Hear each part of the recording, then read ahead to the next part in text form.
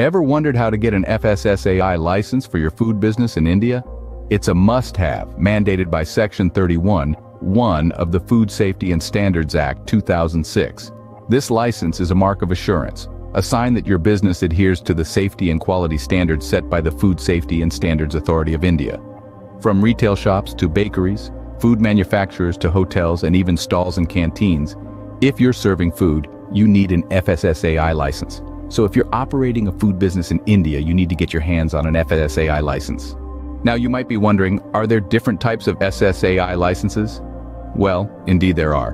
FSSAI offers licenses based on the scale and nature of the food businesses.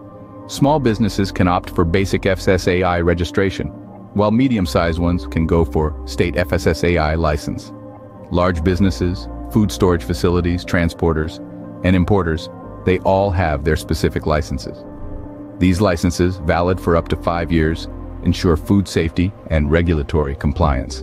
It's not just about legal compliance. FSSAI registration also enhances consumer awareness and signifies quality and hygiene in food products. Let's dive into the specifics of the FSSAI license documents and registration process. To kick things off, you'll need to gather a few essential documents. These include legal address and identity proof, a list of food categories you'll be dealing with, a layout plan of your establishment, details of your equipment, a passport-size photo, and a no-objection certificate from the municipality. If you're involved in import or export, you'll also need an import-export code. A water test report is required too, along with your memorandum of association and articles of association. Once you have all these documents in place, you can start the online registration process. Submit the online FSSAI registration form and pay the required fee. Then attach all your documents and you'll receive a unique application reference code. The authority will then scrutinize your form and verify your premises. Upon approval, you'll receive your FSSAI registration certificate. This process ensures regulatory compliance and provides legal recognition for your food product.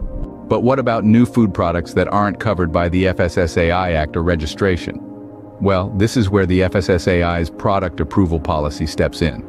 This policy safeguards the Indian market by ensuring that all food products meet the established standards. This not only boosts public confidence in food safety, but also attracts international customers, showcasing India's commitment to global food safety norms.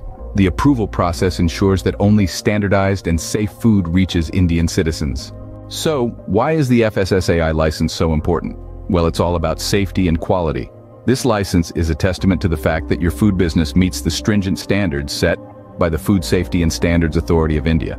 It's not just a legal requirement, but a badge of trust for your customers.